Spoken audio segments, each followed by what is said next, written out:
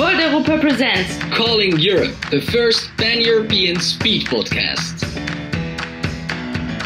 Welcome everyone to a new episode of our pan-European speed podcast Calling Europe. This is the country edition and we have two guests from the Czech Republic today. It's Hanka and Magdalena Houzvickova. Did I pronounce that right, Magda?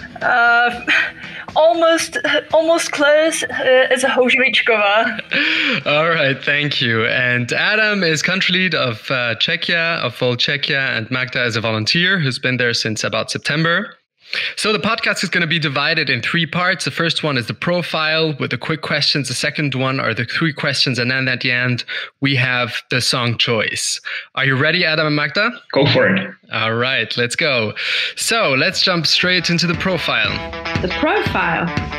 When was your country team first established? It was around 2 years ago when we started to have the first volunteers. And now we've been growing ever since, and we're still establishing the institution behind it. So we have a country team, but we will be registering an NGO and then creating the political party within, I hope, the next year. How many members does it count, and how many city teams are you active in? So far, we have 25 members on paper, but only around 15 are active in Volt in Czech Republic. And the biggest base is currently in Prague, but we are trying to spread also to the second largest city, which is Brno. What was your last election and when was it? Yeah, that's a funny part because we didn't have one yet. And so we were thinking about running in the last regional elections, but then it would have been a bit too expensive and we didn't have that many people ready. So we just decided we'll be postponing till the next opportunity. What is your next election and when will it be? Well, the next election for Czech Republic is the parliamentary election next year. And we are considering trying to run for this election. However, we'll see how it will go according to how big the Volt in Czech Republic will get. So it's still not completely sure. All right. Well, now let's move on to the next part with the three questions where we can take a little bit more time to meet you and your country team a little bit better. The three questions. Question number 1. How long have you both been with Volt and what did you do before? Well, I've joined in this September with my friend whom I've met through AFS. So before joining in, and I was volunteer. Actually, I still am a volunteer with AFS, American Field Service, an organization that organizes student exchange programs for studying high school abroad. And so far, I'm also a proud university student. So that's what I've been doing before and what I'm still doing apart from being a new member of Volt. All right, thank you. And Adam? Well, I've been off the university for a couple of years. I'm working as a computer scientist, mainly working with data analytics and programming. Apart from that, I was also involved in international NGOs. And then, after some time, like 15 years working in NGOs, I thought, well, let's take the next step. And then I stumbled over Volt. It was really interesting, got my attention. And I thought, okay, I've been used to working with volunteers. And now is the chance to actually put that on the next level. So I started to build up the Volt chapter in Prague. So that's my short history of joining Volt. And what is your team mainly made up of? Is it rather students or is it rather working people? I get a feeling that it's mostly working people with these couple exceptions of students from both high school and university. But I would say that Adam probably has a better scope of this. This is a really good question. Now that I think of it, I realized that Magda just joined in when we were starting to be in lockdown. So she has read of most of the people in Slack or workplace communication, but she probably didn't sit with most of them face to face. So yay, welcome to the age of Corona. She's been working with us or volunteering with us for 2 months, and she only met a couple of people in person. But you're Magda totally right. It is mostly people who are working, older. Some of them have already kids. So I always had a feeling that Volt is an organization of university students. And that was slightly different here in Czechia because we started as, I always say, 4 bearded guys over 30. And then, of course, diversity is important. It lies deep in our hearts. So we started to go into different communities, break different bubbles, and try to pull in people like university students, like women. So now that we're slowly succeeding in this, we're also growing younger as an organization, while Volt in many European countries is actually growing older by breaking bubbles. Question number 2.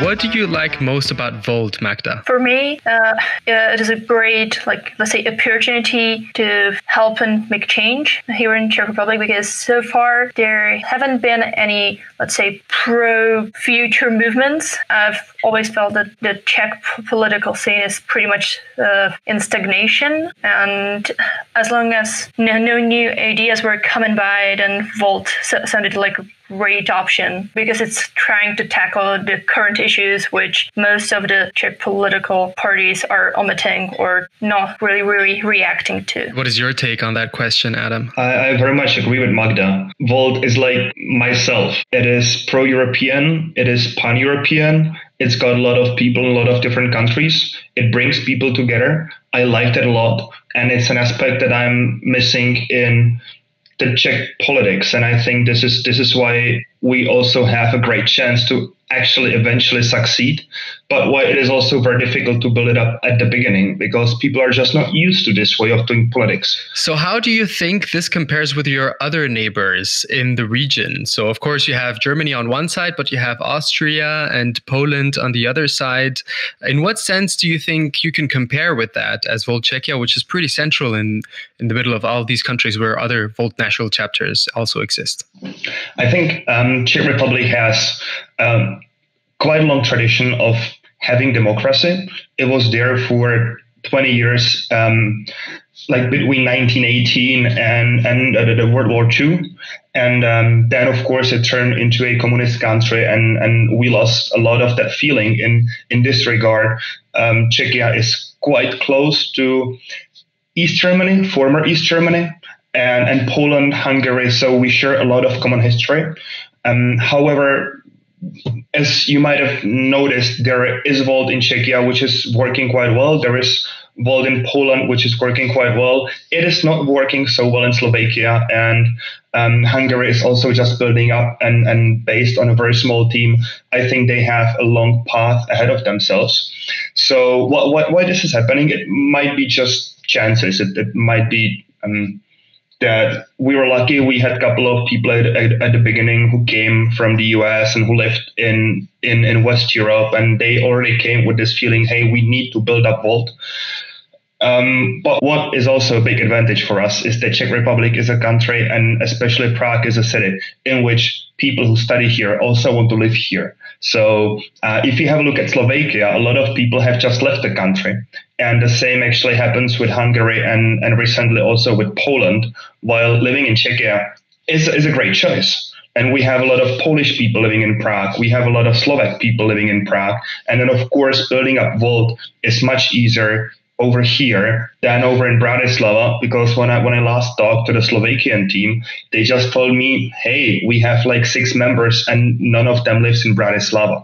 So, this is also our big advantage, that we're somewhere like halfway through between the East and the West of Europe. So do you think that Volt will have big difficulties in the future to maybe reach all of these more local parts of population, these less international parts of society? I think yes. And this is also very much connected to the notion of globalization, right? So Volt is full of people who are very global. They are aware of differences, and they even seek variety, like when Magda was talking about her participation in a NGO that works with exchange students. This is one of the greatest examples. So she's the one who has actually been working with diversity a lot, and she's learned a lot from that.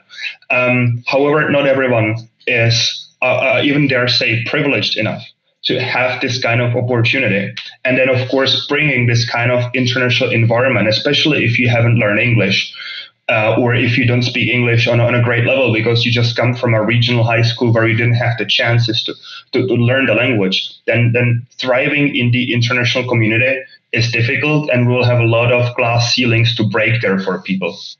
It is not impossible, though. Not impossible, but it will be very difficult. And I also see that as one of our main objectives in politics. If we want to do it well, we don't do it for ourselves. I definitely agree. And especially if you look at national chapters like Italy or Germany, where we have several thousands of volunteers, we have quite a part. And as myself, as a part of the European reporter team, one of the issues we have is a language barrier, being able to only communicate to people who really speak English. And we always have to take into account that if you want to reach the other ones, we have to ensure translation. So I think it's a challenge, definitely. I think it's also tied surely to the size of the respective country teams. But what is your take on that, Magda? What do you think the difficulties are in Czechia? Do you think that is a problem which is maybe rather local to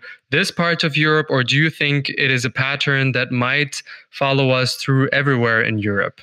For me, I think the problem that's here with Czechia, as Adam said, is pretty much, I would say, concerning the Czech people a lot. Because at least the way I see it, a lot of Czech people are not really trusting, and it takes time before you earn their trust and they believe that like something new is really worth it and could be beneficial, which from my point of view is what Volt will be facing, because it's a new thing. It's a new way of thinking, which many people here are not used to. And giving these people this new option, they first will probably be really wary about these new, let's say, innovative ways of thinking or doing politics or whatever. So it will take them some time before they somehow grow used to the idea of this, and before they grasp there are some benefits that could come from looking at the things this new way. Question number 3. What is your objective until 2024, our next EU Parliament elections? I have to admit that I haven't really thought about this in terms of Volt yet. One of the reasons is that the team is not so large and we will have to see what happens. So I have a personal objective. And the personal objective is that the team that we have is as strong as possible, and that we're able to reach out to a lot of people on social media, raise the awareness of the ideas about Volt. So, just bring Volt to as many people as possible. There are so many things that I know that we'll have to be doing, and we haven't even touched the surface. Like a friend of mine, for example, fundraising.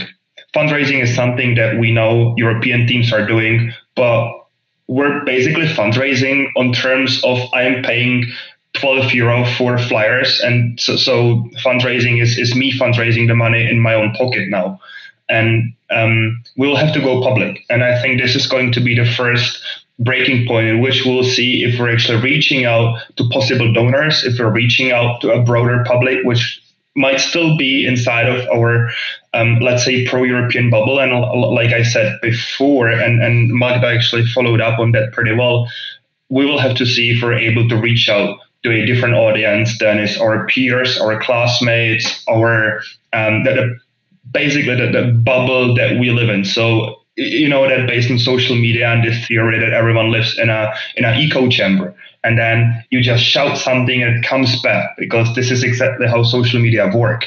And we will have to see if what we're offering to the society, what we're putting into the public, is something that a broader audience is resonating. Right. And do you have any first ideas of how you could reach that in the following years? Sure. Like I said before, first we will found the NGO, so we'll become, a organization. Then we will come up with a transparent account, and then we'll start reaching to donors. And separately, we'll be also creating the political party. For this, we need to collect signatures. It is not so many; it is just 1,000 signatures. So I think it will go pretty fast. but we have been postponing it. And one of the reasons was that once you create a party, you're able to gain media attention. So we're actually saving this effect of the media attention. Hey, a new party was created, or maybe the Volt already has an established party as a political party here in Czechia. We want to use it for media leverage. And once we have that, I hope that will be the next step in the direction of putting our ideas to a broader public audience. And I wish you lots of success with that. Thank you. I'm pretty sure you will be able to achieve all of these goals just like the other national chapters, and of course with their support too. So let's move on to the last part of our podcast, which is the song choice. Your favorite song? You get to choose 2 songs.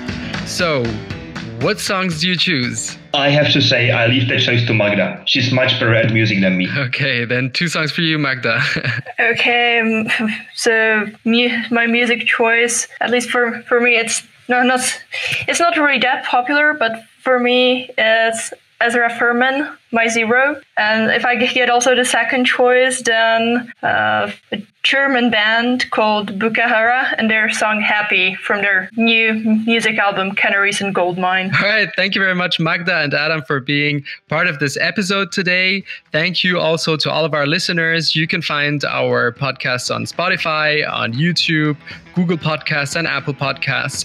In our next episode, we will be talking with some Finnish volunteers. And see you next time. Ahoy. Thank you and ahoy. That was Calling Europe, a production of Volt Europa.